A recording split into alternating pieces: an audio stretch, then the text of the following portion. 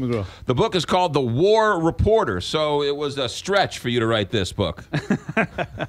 It was pretty tough. I know I drew upon a lot of experience, I have to say. Tell us about The War Reporter, because that'll get us into what you've been doing with your life all these years. So The War Reporter is a novel. It's a book I always wanted to write. It's about it's a love story, really. It's about war in Bosnia, and it was provoked by a little boy that I met once when I was in Sarajevo, and I never got him out of my mind. And I guess 20 years later, I finally wrote the book that I wanted to write. Yeah. So it's a love story set in a war. Set in the war in Bosnia. A journalist. It's about post-traumatic stress as well. It's about a journalist, American journalist, his Bosnian fixer, translator. A terrible thing happens to them. They suffer from post-traumatic stress, and the rest of the book is it's a journey, really. It's about how they come together, fall in love, and together finally overcome this terrible post-traumatic stress they had. Many people talk about PTSD, but war reporters get it quite often, don't they? Sure they do. I never did, I don't think, but I guess I have elements of it, but plenty of my friends did. They also say that covering a war, you sort of become addicted to it, don't you? The adrenaline rush? They say that, but I don't think addiction is the right word. But there's definitely a lot of excitement, a lot of adrenaline, and that sort of mixes in with this idea that you're doing something important. And in the end, I think maybe you sort of exaggerate your own self-importance a little bit, but in the end, you put yourself in harm's way to tell the world what's happening in other places. So, yeah. Your accent is where? What's your accent? London town. So you're an Englishman. I'm English. You're an Englishman, but you worked for NBC News, and you spent the time covering the Bosnian War. I covered all of the wars following the breakup of Yugoslavia. Yeah, gotcha. Including, as you watch, as an Englishman, as you watch what's going on in America, what are your thoughts? Oh my God! It's like the end of the American century. This Trump phenomenon is, at first it affects you directly day to day, but I think the world's just looking on in amazement at what American politics has come to. What are they saying in England about this?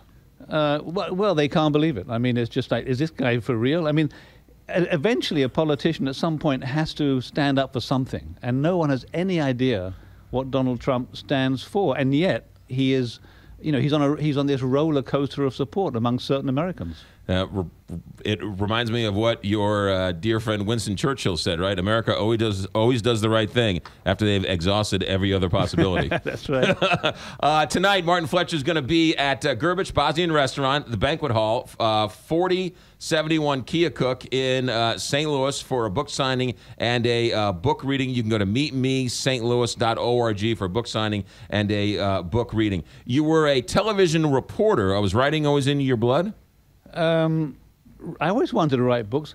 May I just emphasize one thing about tonight? Yes. It's not just a book reading. It's also going to be a very interesting discussion with a group called Focus, which is the Focus Marines Foundation. It's veterans from the American Army who this organization helps them. They're going to be coming. We're going to be discussing, among other things, post-traumatic stress. Okay, sure. So it's going to be an interesting evening. What was your question? The question is, right, so you always wanted to be a writer.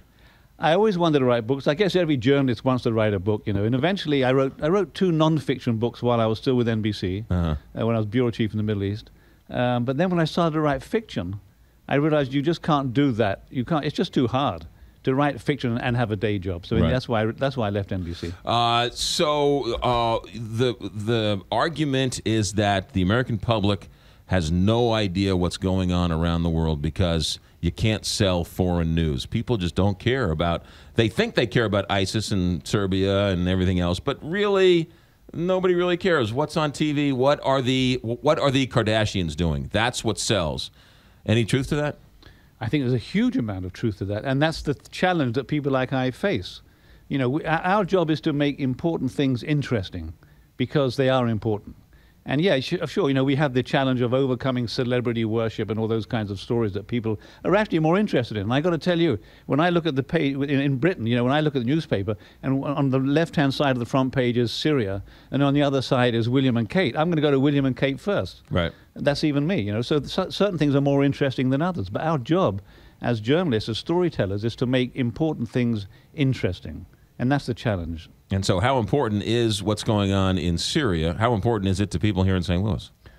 probably directly not very important. But on the other hand, you do have, for instance, 60,000 Bosnians who have come to St. Louis to escape the war and devastation they were experiencing at home. So I guess there's a certain, even in St. Louis, a sympathy for those kinds of people. Otherwise, they wouldn't have come here, right? Right. And Yeah. I imagine they're a successful part of the community. So the same thing is happening in Europe. There's tremendous resistance in Europe today to the more than 1 million refugees from Syria who've come to hoping for a better life in Europe and to escape violence. You know, and Europe, like America, is a continent that has always thrived on welcoming people in trouble. My own parents were refugees, for instance, so I'm not the one who's going to say don't take them. Right. Well, one of the most underreported stories in the St. Louis metropolitan area is the Bosnian community that came over here 20 years ago.